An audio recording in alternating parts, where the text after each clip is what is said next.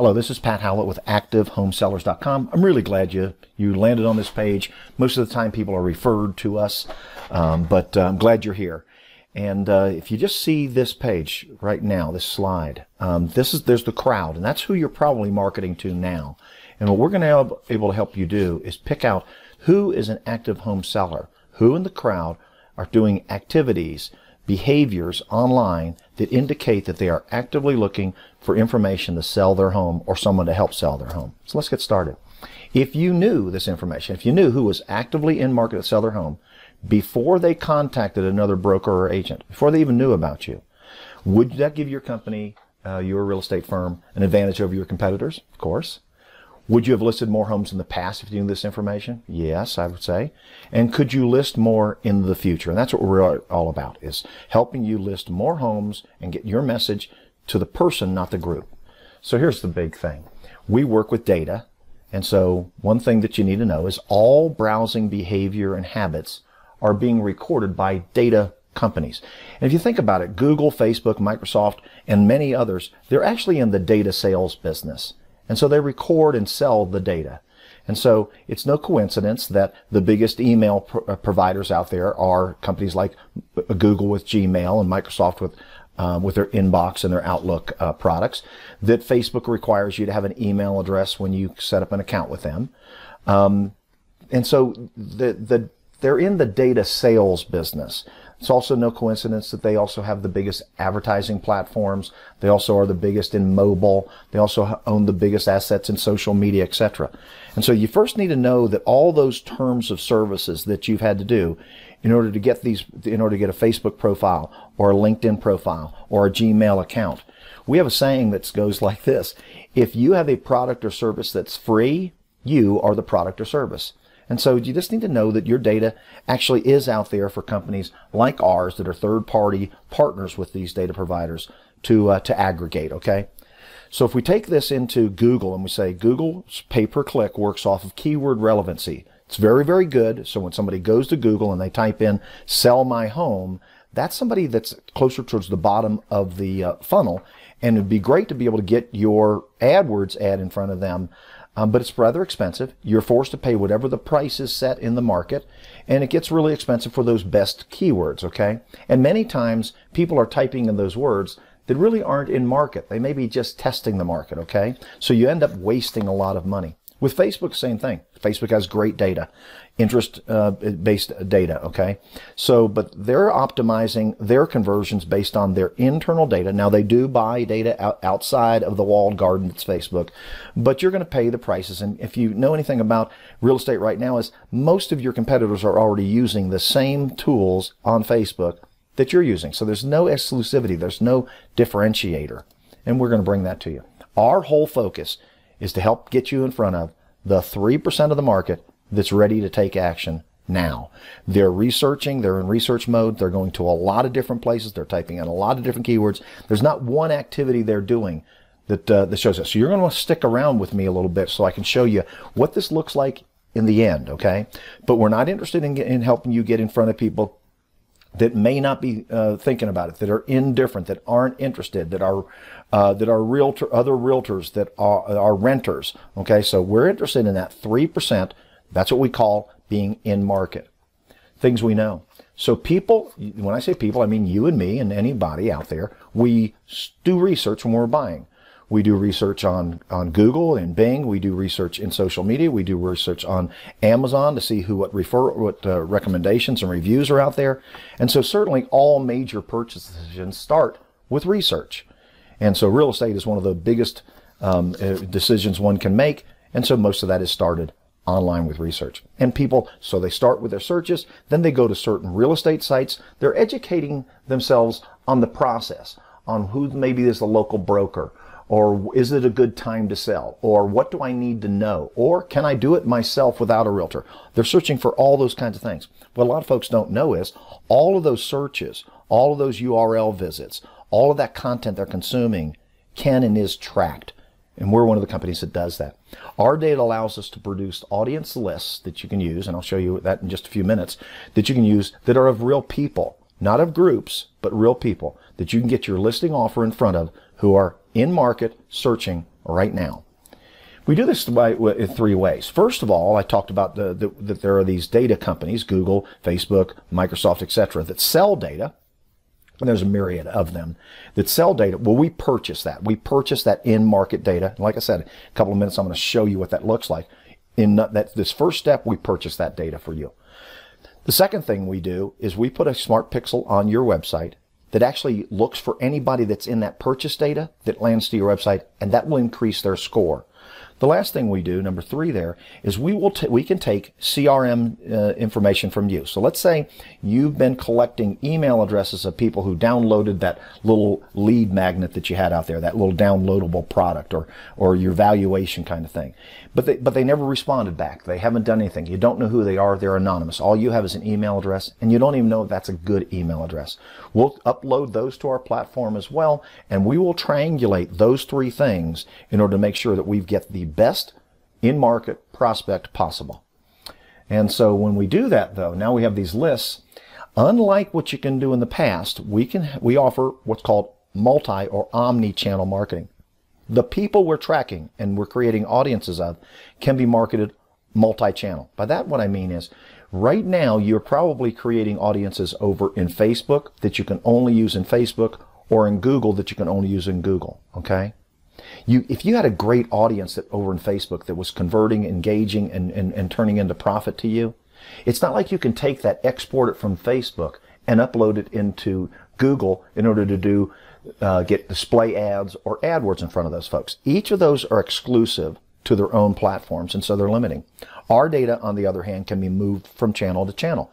We create this data outside of Facebook and Google using some of their data, but then you can actually upload, and I'll show you this in just a minute, you can actually upload our data on our audiences to Facebook. You can upload the same things to Google, to LinkedIn, etc. We also, our platform is constantly doing closed feedback loop analysis. So our data is using machine learning to get smarter and smarter to know who converts over time, and we feed those conversions back into the system to even make our data even smarter. So as we move forward, we're not in a cloud. We're actually being able to start with the best data possible, the seed data, and make it better and better as we go forward.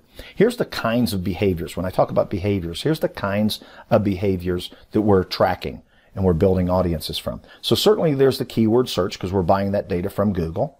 Then there's the URL navigation. Where did they go? Did they go to Realtor.com, Trulia, Zillow? Did they go to the sales pages there? Did they go to specific geographic areas there?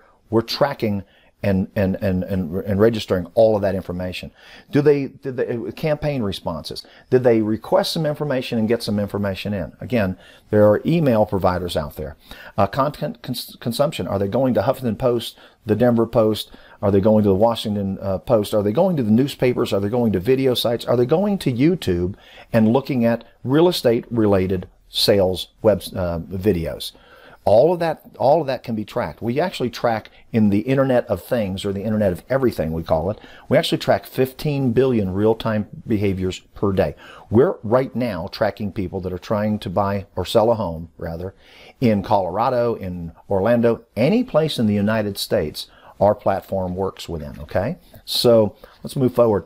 Once we tracked these folks and we've used the data we purchased, we've used that smart pixel, and we've uploaded some data if you have some. Once we do that, we create a conversion profile. And so it's a lot different than what you'll do over in Facebook, where you're getting a group of people who are homeowners in Denver or in Washington, D.C. that fit a certain age group. So it's more than just the demographic, the psychographic, the geographic. It's more than that. What we're doing is we're saying this person typed in this keyword, they went to this URL. Then they went to this URL. Then they typed in this set of keywords that are relevant to selling a home.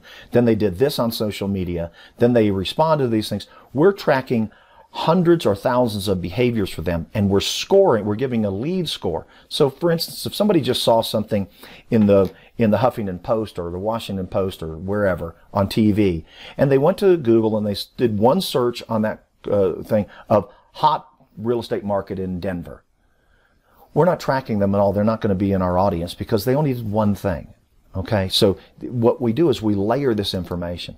We're going to provide a firm in your area, in your geographic area, in the real estate space, we're going to provide them with an only factor. We work with exclusivity. We're only going to work with one, folks. Here's what we got. Without looking at all this stuff, you can see, and you know in your personal and business life, that technology is increasing at an incredibly fast pace. And so you have all of these things that have happened from when the internet came. But we have machine learning here. We'll get to artificial intelligence. We're at the machine learning. Our solution and our platform works in machine learning stuff. And then we leverage the machine learning at Facebook when we upload audiences there, or at Google when we upload audiences there. We're using the best and brightest minds possible in order to make sure we get you in front of the right folks. So again, we're going to market to the person, not the group. Since we know that all this browsing data is contextualized and we know this person, we can actually find out, is this specific person actually in market to buy something? Are they in market because of their behaviors, their interest, their intent, what they're doing online to sell their home? Okay, most marketing right now that you're doing is marketing to interest groups. So again, people that live in a geographic area, that are a certain economic bracket, that own a home, etc. And you're doing that, and when you spend money at Facebook or Google, you're knowing that when you market to these people, someplace in that group are people that want to list their home, but you don't know who they are. It's anonymous. So sadly, most of your budget that you're spending on those platforms goes to people and gets ads in front of people that really don't want that ad in their feed. So they kind of object to it. It's not pointed to them. And so they may do something negative like hide that ad, which will have an effect on your reach. But more importantly, they're just not interested, and you're spending money to get in front of them. Plus, the audience you're using to get in front of them is the same audiences that other realtors are using to get in front of those same folks. So there's no difference. What we're after is just the 3%. Those interested in listing their home based on their online activities, their interest, and their behaviors. So here's a kind of different thing. When you're using Facebook's targeting, you have no idea outside of some of those parameters. Are they between this age and this age? Do they live in this area? Are they a homeowner? How many credit cards do they have? Are they showing a likelihood to buy, to sell, or whatever? You have that on the right side here. But what we're interested in saying, right now we know that John Jones, Tony Allen, and Colleen DeVito, they are doing all kinds of activities right in this moment that show that they have a real interest in selling their home. Okay?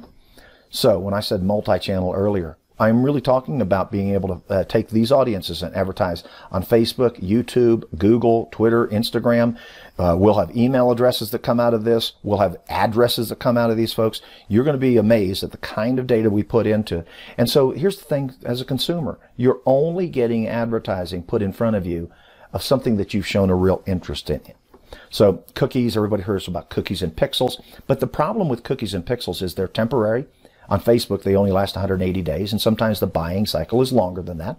You can only use a Facebook audience on Facebook. You can't move it over to Google if it's performing well, and it's all anonymous. You can get some insights from using some of their insight tools, but it's still pretty anonymous. Well, ours, name, address, phone number, those kinds of things come from this. And you're going to be allowed to use that information and get your message in front of these folks. But it's permanent. You end up owning it. It's multi-channel. Move it around to any platform. And because it's a real person, we can actually match this and make it accountable. So in short, what we're going to do is we're going to take their path through purchase, what they're doing online, what did they search for, where did they go. We're going to take the smart pixel that we put on the site. We're going to create that conversion profile. We're going to be using closed loop analysis, and we're going to output an in-market lead. So just to summarize a little bit, and then I'm going to show you a couple examples here.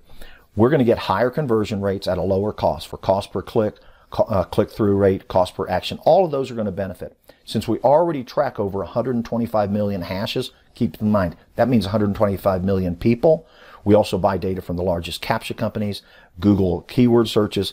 We have in our database over 5 billion web URLs that we gets the traffic of people going in and out of that. And this is all matched back to an individual person that you can market to on all channels. We're going to use closed loop analysis in order to make sure that our data gets smarter and smarter and better and better. And so let's just go ahead and take a look at an example of what we're talking about.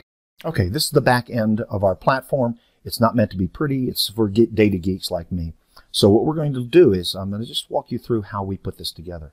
We're going to go ahead and use drill down words, so keywords that you would normally have to spend money on or either getting SEO put together or in AdWords, we're going to go and track these words that are used at Google. And as somebody types those in, we're going to start tracking their journey, their buyer's journey, okay?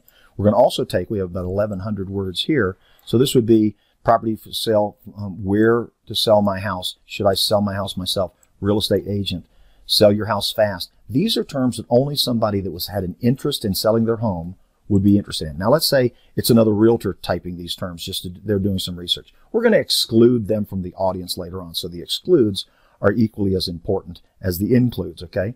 In this case, this is Colorado, and so we grabbed all 662 zip codes across the state.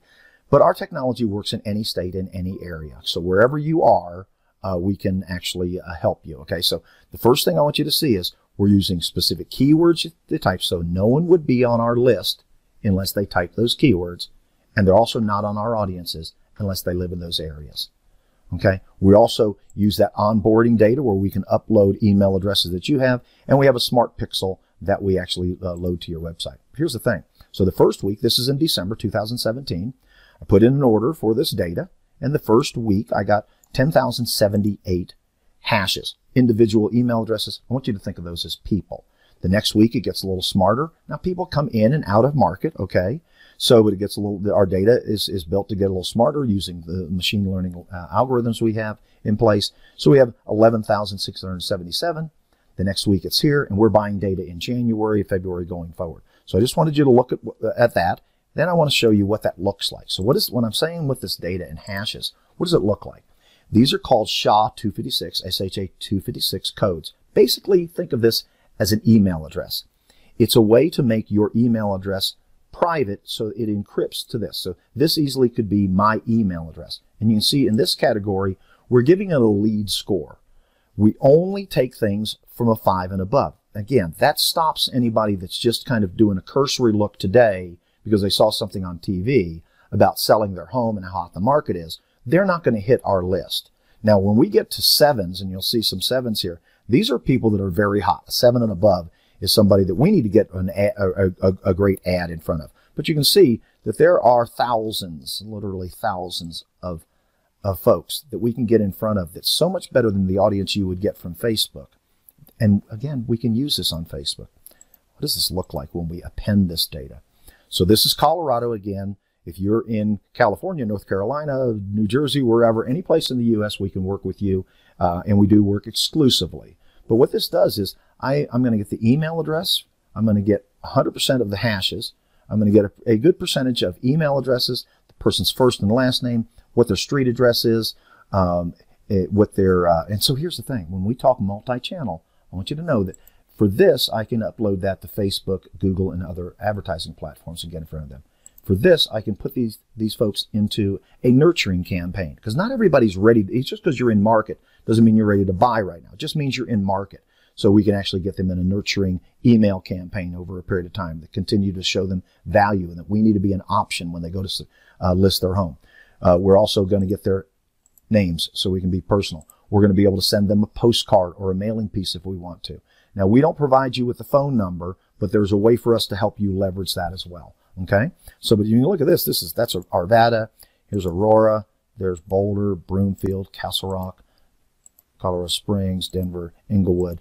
This is 1 week of data. Now, do you think that your business would that you'd do more listings if you had this level of data of people? That's Pueblo. We also do this. We break this down based on county to the real estate firm that has that exclusive relationship with us. Okay, so let me just look right here. This is an exclusive offer. Okay, so there's only one realtor in any specific real estate market that we're going to work with. They're going to have this, what we would consider an unfair competitive advantage over their competitors. And this is a way to lock out somebody that's in your area. If you're currently number 5 or 6 or 7 in your market, this is an opportunity to become number 1, 2, or 3 in your market. So if this seems of interest and you'd like to learn a little bit more, why don't you just go ahead and click on the button below, schedule a discovery call with me. I guarantee you it won't be any hard sell. I can only sell this to one person in Denver or one person in Orlando or one person in Raleigh or whatever. So, and we know that we'll sell out, so that you'll find me to be, it'll be an enjoyable and educational phone call and visit. And so I look forward to talking to you and hope this made sense and helps. Bye for now.